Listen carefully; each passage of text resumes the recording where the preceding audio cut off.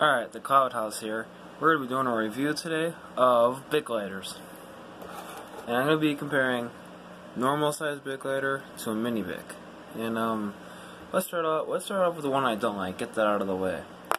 So the one I don't like is a mini Bic, just like Jacob Jones, and too small, and I took the safety off, as you can see, and fuel runs off faster, too small, not refillable like my clipper. I don't even know where that is right now. I'm not gonna find it. But my most used lighter right now is probably my Zippo that my friend got me. Has me and my grandpa on it. Shit, as I dropped the fucking thing.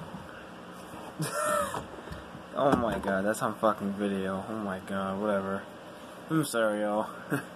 But sorry, grandpa, mostly. But got him right here, and I think it works. Yep.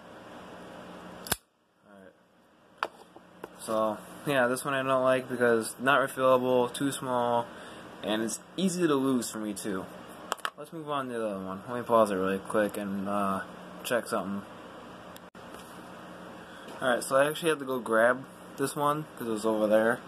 That shelf right there, and this is my most recent one I bought at my friend's.